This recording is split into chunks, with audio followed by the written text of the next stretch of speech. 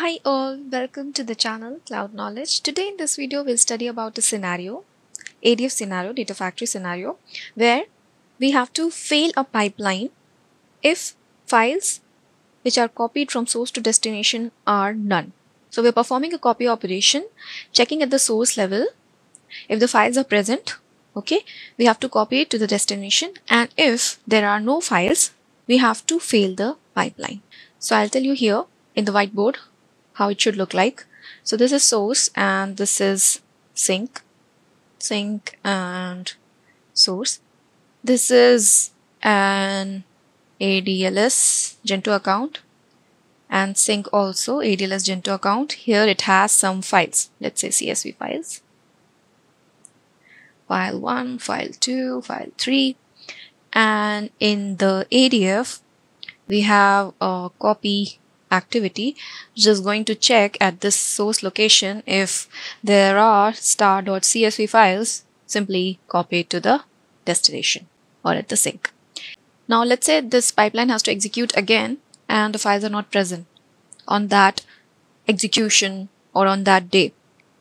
So if on that execution the files are not present at the source location, then this pipeline should fail. So let's go to the Azure portal to see the source, destination and the data factory. So the first is here. This is the input container. If we go to the home and to the storage account, Cloud Knowledge, storage Gentoo account, to the storage containers, we have here the input folder or the input container which has few files and folder. We are not concerned about the folders here. We'll only consider the files present here, the .csv files, which we'll be copying in this example. Then we have here in the second tab output container where we don't have any files. This is the destination. And we'll go now to the data factory where we'll create a new pipeline. So we are in the author section. We'll create a new pipeline. We'll name this as fail pipeline fail when no files copied. This looks fine. Now we'll take from the move and transform the copy activity in the canvas because we have to perform copy operation. In the copy data 1, we'll go to the source tab.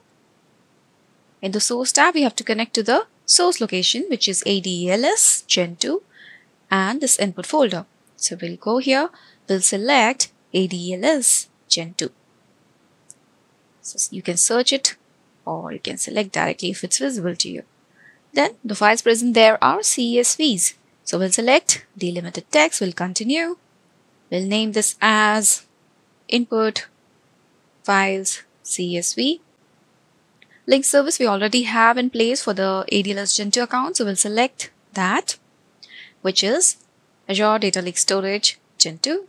Now it will ask us the file path. We'll browse to the file path that is inside the input folder, these CSVs. So we'll select up to this level and click OK. Click OK. This looks fine. Now we have to copy all the .csvs. So for that case, we'll select the file path type as wildcard file path. So that here in the wildcard file path, we can give the .csvs with the help of this wildcard character, asterisk. So asterisk dot c. So it will be asterisk dot csv. So it will copy all files which are ending with .csv. Cool. We'll go to the third tab, which is sink. Click on plus new. Select Data Lake Storage Gentoo. CSV again. We'll name it as output file CSV link service. So same link service we have to select and browse to the file path, output folder we want where the file should land if present at the source, and we'll click OK. Cool. So the source dataset selected and sink as well. Now we'll try to validate our mapping up to this level and perform a debug run as well to see if this is working fine.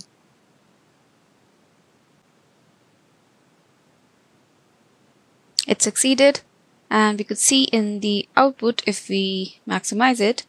So here we have to Consider files written. The number of files written are shown as 3. At the input location, we have seen that there are 3 CSVs. That's why it has written those CSVs to output location. If we click on refresh, those 3 CSVs. Okay. So this looks fine. Now we have to fail this pipeline if it is not finding the CSVs at the source location to copy. How we'll implement it? We'll see next.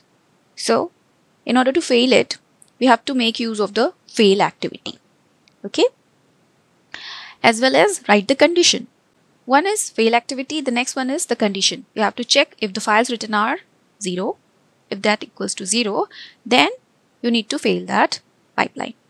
So we'll make use of the condition first. We'll take from the iteration and conditional section if condition in the canvas.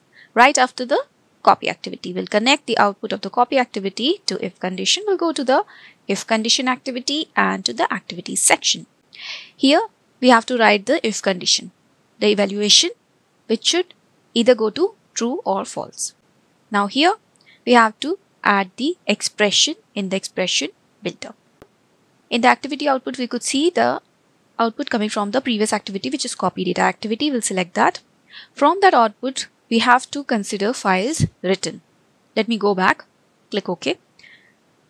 Let's go back to the output, open and maximize. So here from the output, we have to consider files written. Just copy this field. And in the if condition, we'll go again to the expression. And from the output, we have to consider files written. If this files written equals 0. So in order to check that equality, we have function called as equals. So let's go to the function section and search for equals. It returns true if two values are equal. So we'll make use of this. Right before this activity, we'll select equals, and within this braces, we'll give if files written equals to 0, then fail this pipeline. If the files written are 0, then fail this activity. So in order to fail it, we'll take the fail activity in the true case of the if condition. So we'll select the true case here, just select it. Now we are inside the pipelines, if condition true activities. We'll take the fail activity, which is present in the general section with the name as fail. So take that in the canvas. In the fail activity, the name and all looks fine. In the general tab, we'll go to the settings tab, the failure message. We can give any custom message, copied, files, or none. Error code, file not found. Okay, anything of your choice. This looks fine. What we did is, we first tried to perform the copy operation by giving the wildcard part here, all the .csvs. If the .csvs are present at the source location, just copy it to the sink. If not, then we have taken a if condition and we are looking that if the files written are 0, means at the source level, it has not found the file. Okay, not a single CSV is present at the source location. Then what you do is you perform this fail operation using the fail activity. Fail activity will fail the entire pipeline. So we'll validate the pipeline. We'll publish the changes to the data factory. And we'll perform a debug run.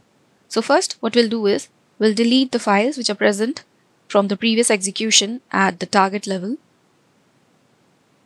And from here as well, we'll delete one of the files at the source. So now ideally only 2 CSVs should be copied to the destination, that is the output folder. We are seeing the false scenario in this pipeline.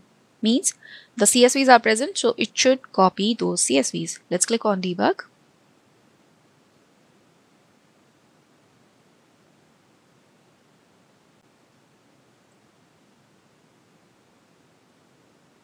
Both succeeded.